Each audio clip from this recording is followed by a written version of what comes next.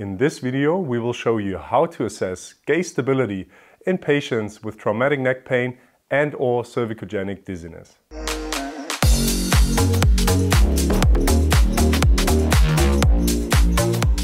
Enroll in our online course now. Link is in the video description. Hi and welcome back to Physiotutors. Deficits in cervical joint position sense, eye movement control and postural stability are often noted in patients with traumatic neck pain and cervicogenic dizziness due to abnormal cervical afferent input.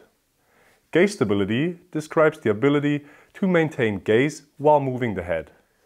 To start the assessment, the patient is in sitting position. The therapist instructs the patient to maintain his eyes on a fixed target while the patient actively moves his head into rotation to the right, followed by rotation to the left. Okay. Afterwards, the same procedure is repeated for flexion and extension.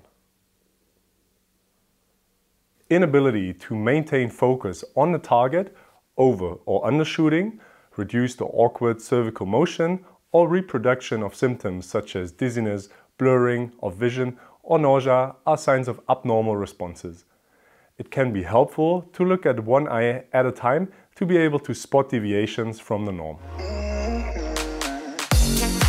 Alright, this was our video on gaze stability for traumatic neck pain and cervicogenic dizziness. If you are curious about other oculomotor tests, check out the video right next to me.